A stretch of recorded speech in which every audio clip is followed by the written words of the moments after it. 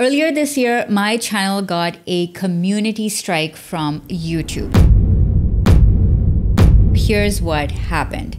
YouTube said that your content was removed due to a violation of our community guidelines. You won't be able to do things like upload, post, or live stream for 1 week.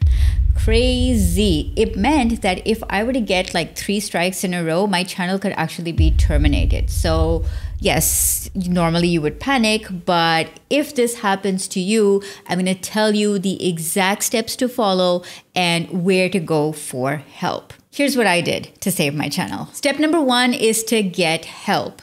If you are part of the creator program, if you are part of the partner program, or you're monetized, then you can go and write to YouTube. You can live chat with them or email them. So I'll put a link in the description of where you can go to get help from the YouTube support team. When you go there, you'll see some options for getting in touch with them on different Android phones and via computers, live chat options, and email options. So I actually sent them an email. And stick around because I'm going to tell you what to do if you are not part of the partner program. You can still write to them and get in touch with them coming up. Okay, so the email that I sent to them is I explained why I thought that this community strike was wrong, okay, because they told me that the links in my description were spammy and suspicious, and they were violating their community guidelines. And I know that my links were not doing that. So here's the email that I wrote.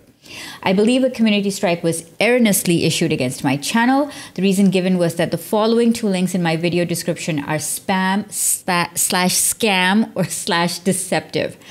Both these links go to landing pages on my website where a standard opt-in form is displayed. When someone fills out that form, they are sent free business resources. There is absolutely nothing deceptive or spammy about these links. I also checked my website for malware, and there is absolutely nothing detected. Even though I've removed the offending links, I'm concerned that other links to my website will also be labeled as spam and similarly issued strikes against. Please have an actual human review these strikes who will be able to see the website links as perfectly normal and not spammy or deceptive at all. Thank you. So the first thing you want to do is plead your case and let them know if the strike was erroneously issued and why you believe that is the case and what actually is the nature of that offending link that they didn't like. And this is a very, very typical community strike that, you could get for putting links in your description sometimes, because it's all automated and robots are sometimes just misflagging things, right? So that's what they did on my channel. And so this is the appeal that I wrote.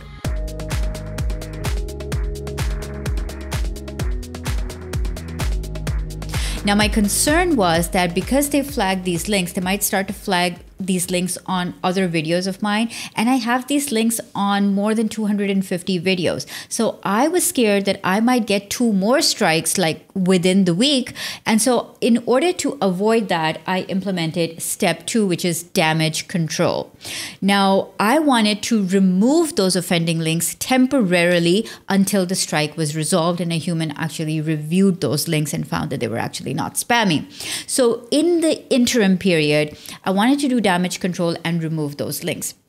Normally, this would be an excruciatingly time-intensive process, especially for someone who has a lot of videos on their channel. And I had over 250 videos, probably with most of those links in the description. So thankfully, I have a subscription to TubeBuddy, and TubeBuddy has a great bulk and delete feature. It's also called find and replace, because if you want to replace your links, you can use that. But I wanted to bulk find and delete those links. So that's the feature that I used. So I typed those links and went to that feature and found all the links, all the videos where those links were, all the descriptions where those links were. And I deleted them with 1 click. And so that was my damage control, and that was done within a few minutes thanks to TubeBuddy's Pro features.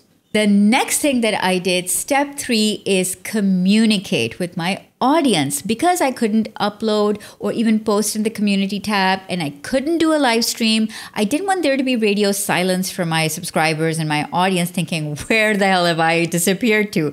So this is such an important step. You should let your audience know. But if you don't have your channel to let them know and you can't actually post anything, you want to have other ways to get in touch with your audience. And so I had my email list and I actually sent out an email to my audience telling them what had happened and letting them know that I'm working on resolving the situation.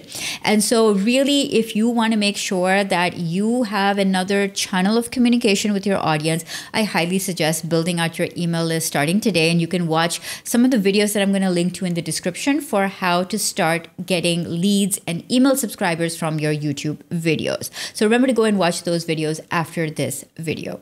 So I was issued the strike on March 25th, and I finally got an email on April 8th from YouTube. So this is quite a few weeks later. And they said, "Hi, Salma, thanks for your patience. I have good news for you. The community guidelines strike on your channel has been resolved, etc., etc. The good news is that upon further review, we determined that the URL does not violate our guidelines. As such, we have resolved the strike and reinstated the URL." So step 4 was the resolution, upon which I went and added those links back in again using TubeBuddy.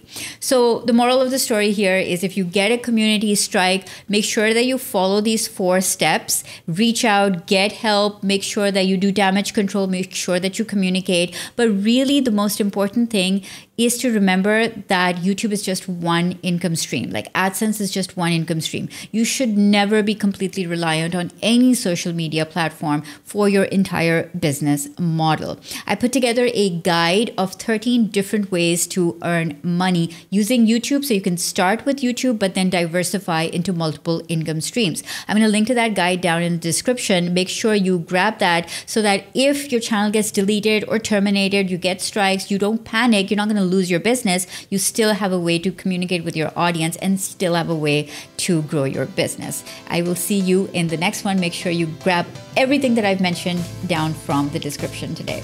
Take care.